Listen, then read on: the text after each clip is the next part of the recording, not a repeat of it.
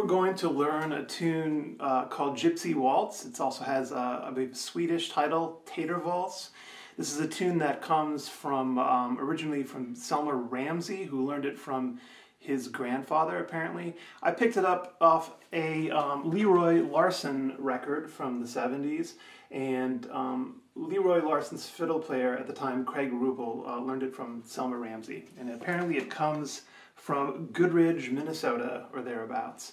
So let's give this tune a look. We've got some key changes going on here, but the fingerings don't change too much. So let's get into it in the A part. So we're going to start off in a minor key. We're going to start off in D minor, D harmonic minor. So we have a low 1 and then a low 2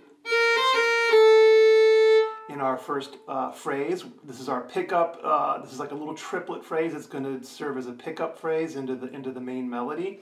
So we have a low 1, a low 2, back to low 1, slurring into open A. Now when you hit that A at the beginning of the first measure, I would recommend just giving it a little bit of an emphasis as we play into the first measure. So there we are. We have our triplet phrase, pickup notes leading us into an open A. Now we're going to go on over to high 3 on the D, back to open A, and a low 2 on the D.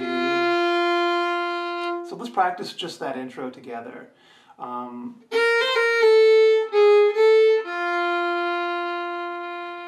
Into the second measure now, we have a low 2, a 1, and then back to low 2, and an open D.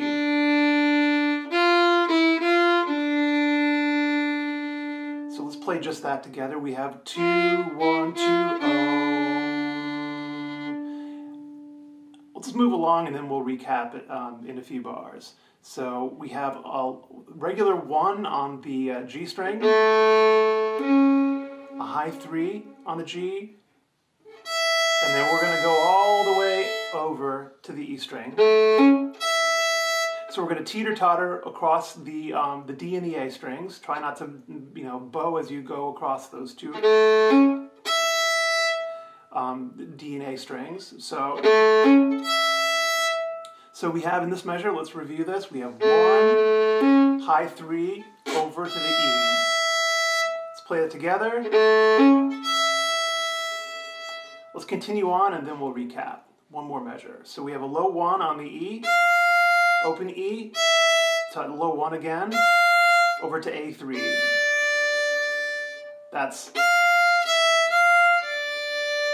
So let's play everything that we've learned up to this point.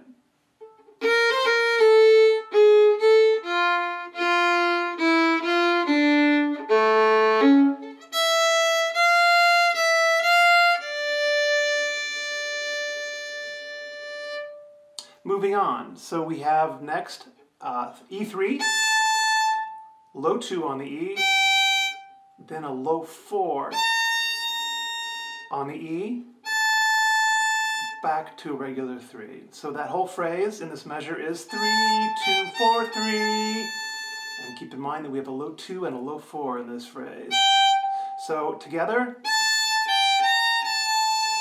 again. Next measure, we have sort of a similar phrase, but a step down. Then we're going to do low 2, open open E, back to low 2, low 1. Let's play that together. 2, 0, 2, 1. Now we're moving on now to the second to last measure. We have an open E, over to the high 2 on the A, and let's just step up, 2, 3, 0, 1. Kind of climbing up the scale a bit. So we're going to go open E, down to high 2, and walk up to low 1. Together. And that brings us to the last measure. We end on a D, an A3.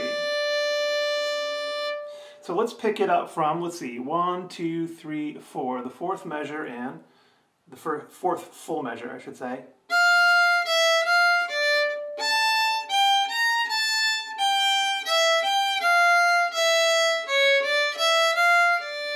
Let's play that together. So starting on the low 1,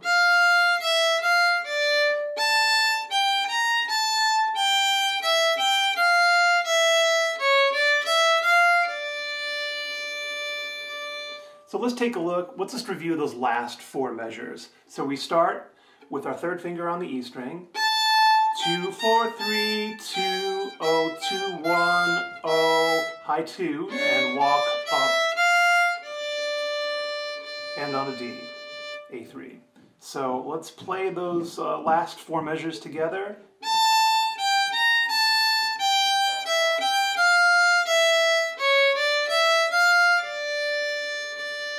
And now let's review the whole tune up to this point.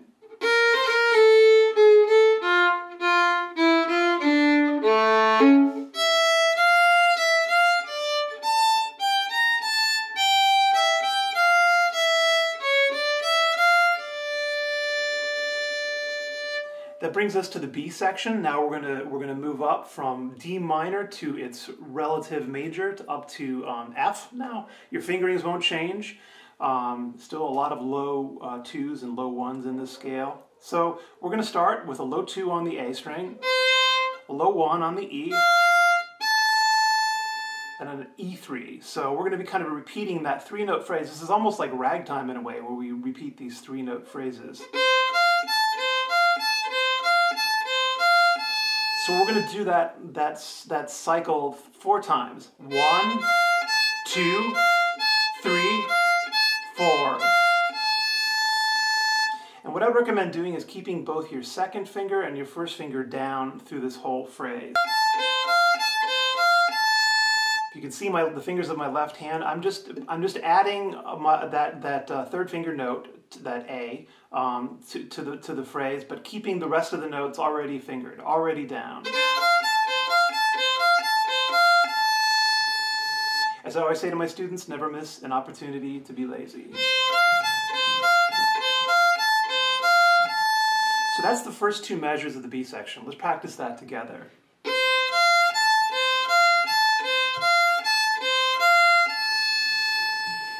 Moving on, now we're at measure 12, 2nd measure in on the 2nd line. We're going to start with a low 4, and we're going to kind of walk again, sort of step down the scale. We've got a low 4, 3, 2, 1, open. And then we're going to end that measure on a low 2. So the whole phrase is 4, 3, 2, 1, 0, 2. Let's play that together. And into the next measure, we have more of this walking down the scale. We're going to start with the low 1 on the E string, open E, A3, A2, a low 2, a low 1. Straight walking down the scale here. Let's start again on E1, a low 1.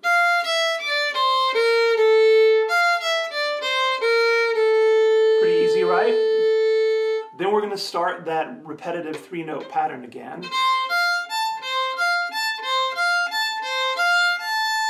We're going to do it 4 times, just like we did above, and then we're going to walk down from our low 4 on the E string, 4, 3, 2, 1, 0, 2, and then we're going to play an F natural, a low 1, against an open A.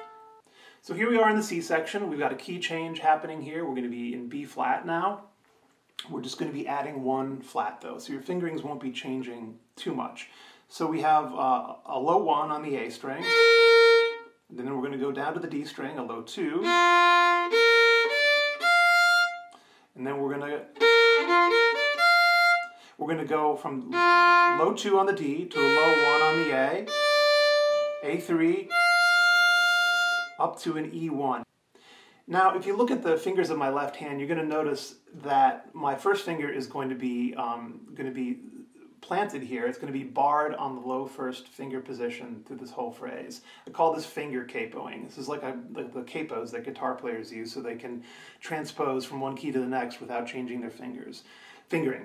This is sort of a similar idea, and it makes playing in B flat a whole lot easier. So we're just going to hold that low 1st finger position as we start the C section.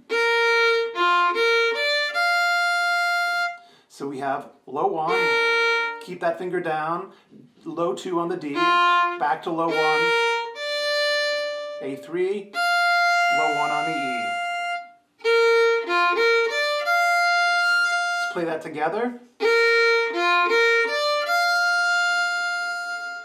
Then we have a low 4, low 1, A3, low 1, low 2, low 1. And I notice that I'm keeping that first finger barred at the low first finger position on the A and the E strings. So that phrase is... So let's review those two measures, since we're going to be keeping that first finger capoed in the low 1 position throughout it. So we have 1,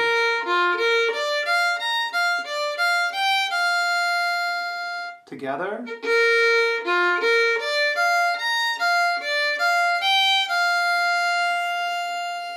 that brings us to the third measure of the C section.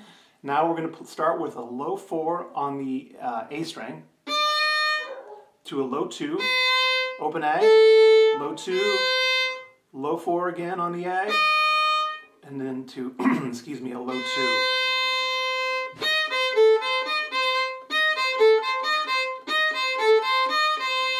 Probably the most challenging phrase of the whole tune because it asks a lot of our fourth finger. But let's try that together. We got a low 4, low 2, O, 2, 4, 2. One more time for practice. And then, next measure, we're going to go down to a low 1. 1, 2, walk on down the scale. So again, starting with an A1, low 1 I should say. We're going to go up to 2 and then descend straight down the scale to a low 2. So let's maybe review everything we've done in the C section so far, since there's some more challenging stuff here maybe. So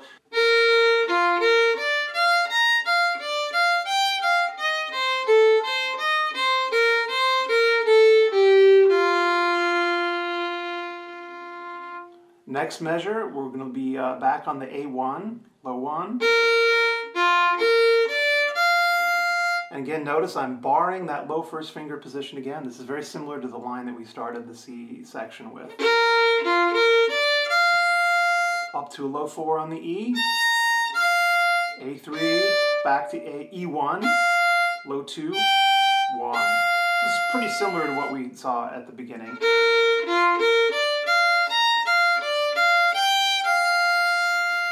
In fact, it's identical.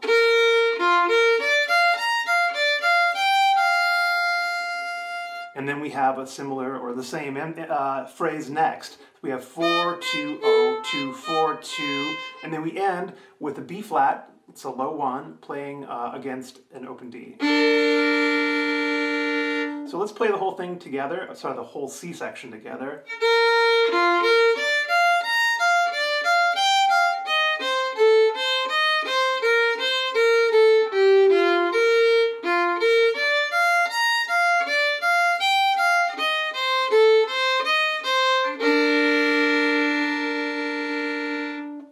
Now let's play the whole tune together at a sort of a moderate tempo. If you need to slow it down further, go ahead and slow it down on YouTube. It can be done. If you don't know how to do that yet, I would look that up. It's sort of a game changer. So from the top.